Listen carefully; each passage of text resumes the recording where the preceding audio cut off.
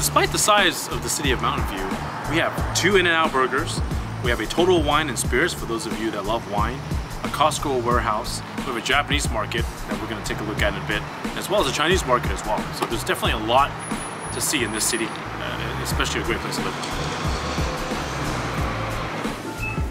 Another wonderful part of Mountain View is that there is a Ranch 99 here in the city. Ranch 99 is a Chinese supermarket.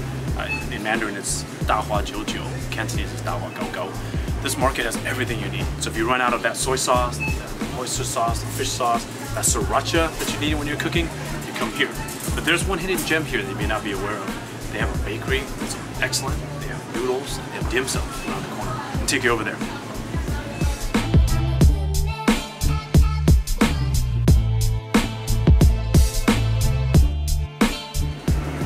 In a hurry for that quick meal that you need, they have a hidden, basically, noodle shop here for about $7 to $8. You can get different noodle soups. My favorite is the wonton noodle soup with barbecue pork. You can get duck and different assortments. Now, if you're not craving noodles, you can actually head over here and grab some dim sum. We have all different dim sums, grab and go, all ready to go. You can get 3 items for $3. You can't really find a better deal. Well, you can't talk about the Silicon Valley without talking about computers. Right in the center of Mountain View, right off Highway 85 and Shoreline, with the Computer History Museum, where they have computers dating all the way back to the 1940s and 1950s. The hidden gem here, though, in addition to the museum, are the Tesla charging stations in the back. Let's go get a charge. About as techy and geeky as it gets in the Silicon Valley are Tesla charging stations. This charging station is right behind the Computer History Museum, and there's multiple stations. Now, if you don't own a Tesla, what in the world is a Tesla charging station? Well, basically what it is an ability to charge your car basically within an hour from almost 0 to full charge. There is a limit here, about 40 minutes, so they'll limit your time generally. But imagine that. I mean, if you're making a long trip to the East Bay or to the peninsula, you'll need some power. So this is a place where you can get it. Speaking of hidden gems, the Shoreline Golf Links is the definition of hidden. Right behind Google and the Shoreline Amphitheater, this is the municipal golf course basically of Mountain View. Now, it's very affordable, 18 holes if you want to play, or if you want to take a swing at the driving range at your lunch break. Perfect spot, not difficult. The course is, I would say, medium level, beginner to medium level, and you get a discount with your Mountain View ID.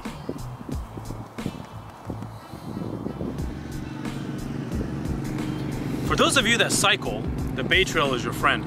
Driving, extremely dangerous these days, and a lot of traffic, right? So, and also if you're cycling, you don't want to be on the main roads. The Bay Trail will solve all your problems. The question is, how do you even get on this trail? Well, there's a few entrances to the Bay Trail. You can get on behind Google off Charleston. You get on at Wisman, also Central and Moffett, as well as Sleeper Avenue back by Grant Road. This trail can take you north all the way up to Facebook. Now, I'm not as good a cycler as some of you. It'll take me probably about 45 minutes from Sleeper Avenue, Mountain View to Facebook, 45 minutes to an hour. So those of you that are in shape probably get there in 30 minutes.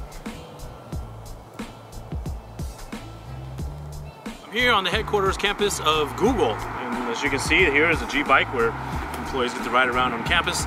Literally right behind me is a Googleplex. The Googleplex is headquarters of Google, where the main buildings are, building 40 to 42. Now, this right here, we can't get in there due to security right now, but used to be the headquarters of SGI, and now, again, Google has literally taken over Mountain View, and when they started and were established, that's when Mountain View as a city came on the map. With 30,000 plus employees, Google is one of the biggest employers here in Mountain View. Here in the newest theater in Mountain View, the Icon Theater off San Antonio Road and El Camino. Everything's digitized. Talk about living in Silicon Valley.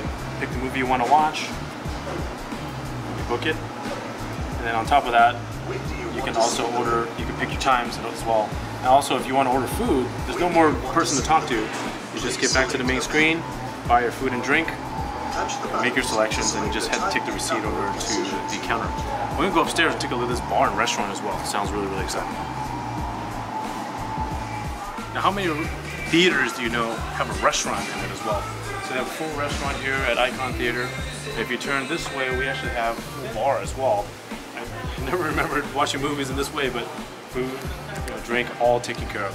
When I head into a theater, I want to tell you what the difference is in this seating arrangement. Now, reclining leather seats are not a new innovation. Century 16 Offshore Line has had this innovation for a while. However, Century 16, at some point, they're probably going to redo that theater once Google, they actually have plans for that campus. Now, this theater also has reclining leather seats, but as you can see here, there's a little button here that you can adjust your heated seat level. If that is just simply amazing. For those of you that fall asleep in movies, it's not a good idea for you, but I will see you after the movie.